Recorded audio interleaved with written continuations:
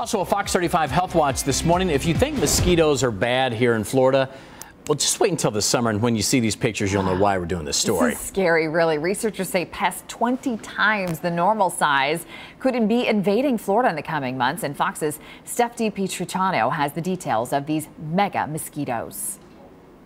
They are bigger. It's huge. It's about the size of a quarter. Meaner. It just feels like you're being stabbed. And it hurts. And more annoying than anything else. And it has a very bad bite. The female Psorophora ciliata. Otherwise known as the galinipper. This shows all the different kinds of mosquitoes that are common to Florida. And we have plenty here. But major tropical events like Debby last summer awakened the dormant galinipper eggs.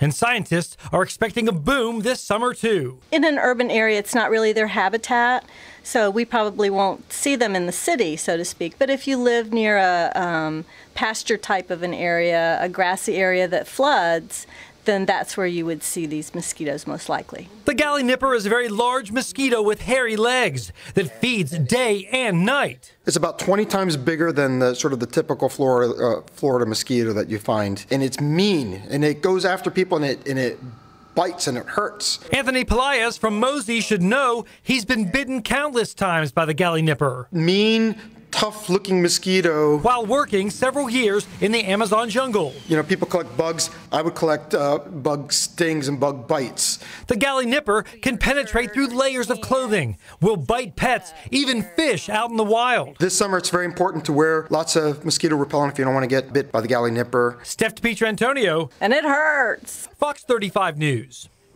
All right, there are two good things about this mega mosquito, okay? It will eat the larvae of smaller regular mosquitoes, so that helps cut down on that population, except you get the big ones.